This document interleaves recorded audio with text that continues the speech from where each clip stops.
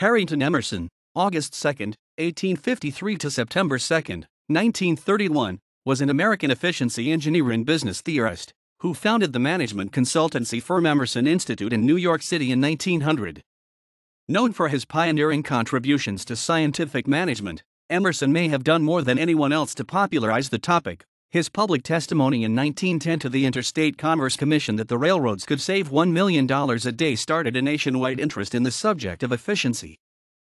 Emerson was born in Trenton, New Jersey to Edwin Emerson, a professor of political science, and Mary Louisa Ingham Emerson, daughter of Samuel D. Ingham, a U.S. congressman and U.S. Treasury Secretary under President Andrew Jackson.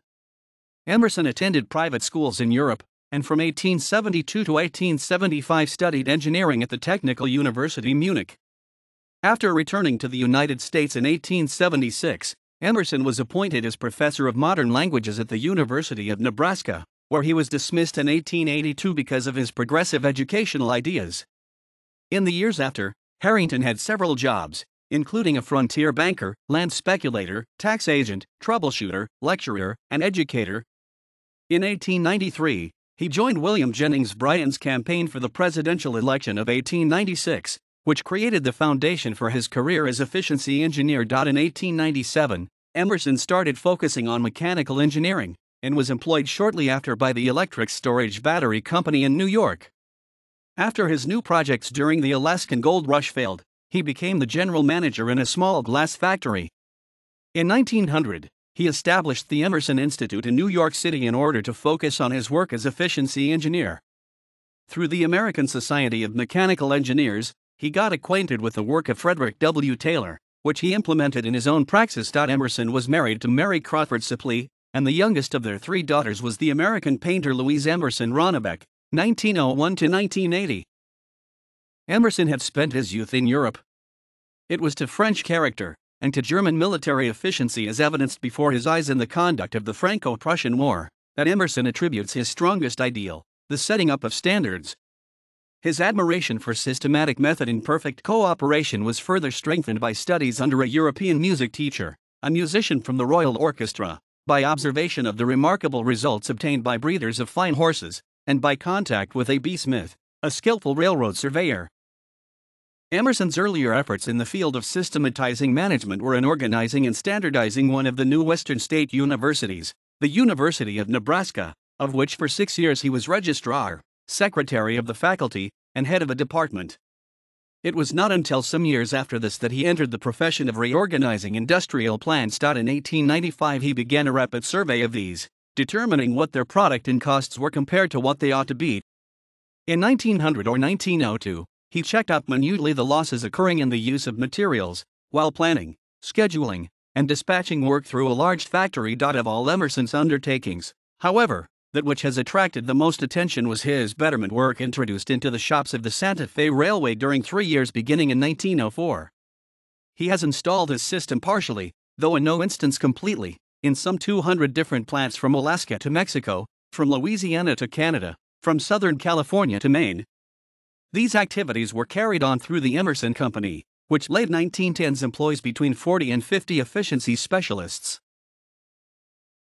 In May 1904, because of labor troubles, Harrington Emerson was given the task of reorganizing certain features of the Santa Fe railway system. His authority extended only to that one department known as the motive power department, and he was, therefore, concerned mainly with the maintenance and repair of locomotives, much of which work was centralized in shops at Topeka.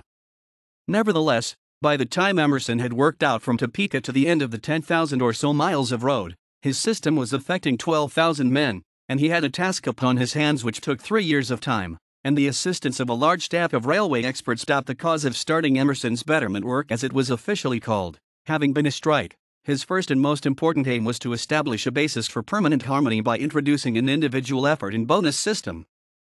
Increased supervision of the men was to be undertaken, and for good work special rewards were to be given. Accordingly, time studies were made, about 60,000 by March 1907, tasks were set, and bonuses offered. There were several distinguishing features which marked this phase of scientific management as it was introduced on the Santa Fe.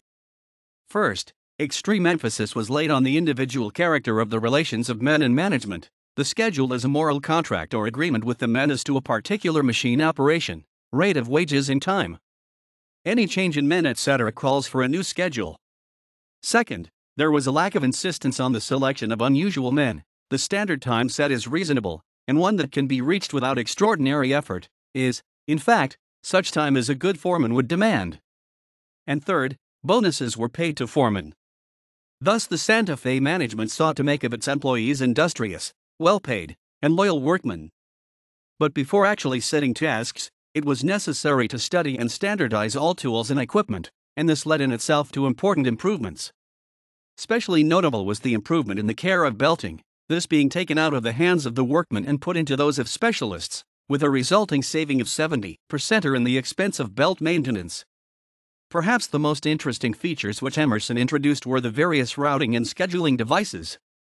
All of the work in the machine shop was so arranged that it could be controlled from dispatch boards located in a central office. Likewise, on a bulletin board was indicated the progress in the repair of each locomotive. Most of the other changes, such as the centralization of work at Topeka and the introduction of improved methods of cost accounting, are beyond the pale of things which are distinctively scientific management. It is agreed that the principles of scientific management were only part of them introduced on the Santa Fe. Nevertheless, the estimated savings were at the time put at enormous figures.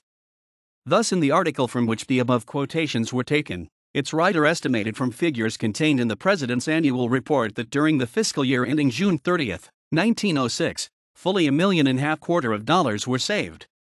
Other critics were equally enthusiastic, and the work attracted a great deal of attention throughout the country. Emerson distinguished his system from scientific management based on three characteristics. He calls his system efficiency rather than scientific management.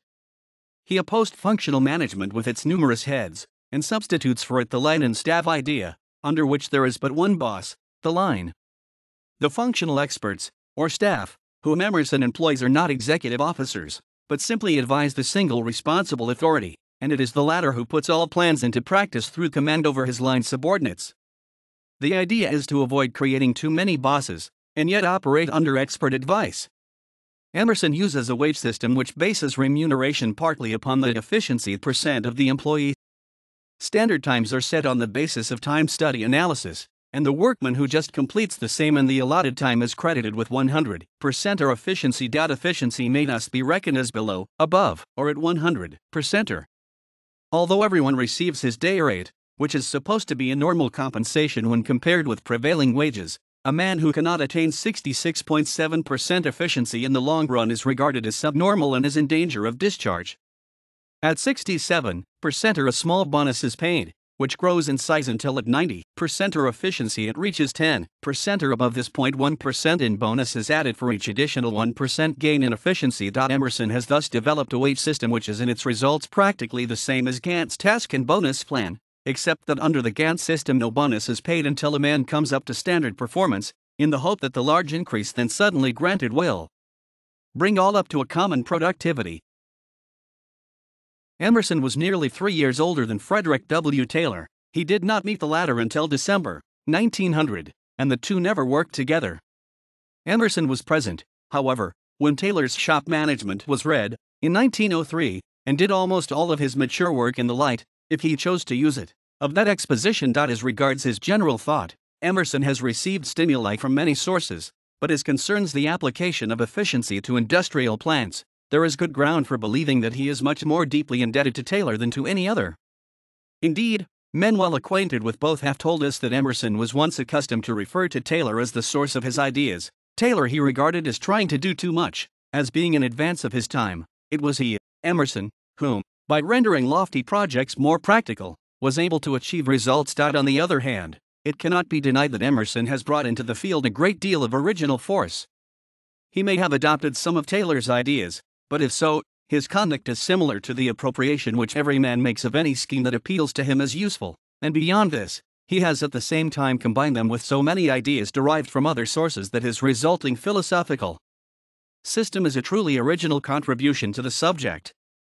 Certainly in his books he has expressed himself in a way which is in many respects far more effective than the style of the other scientific management or efficiency men.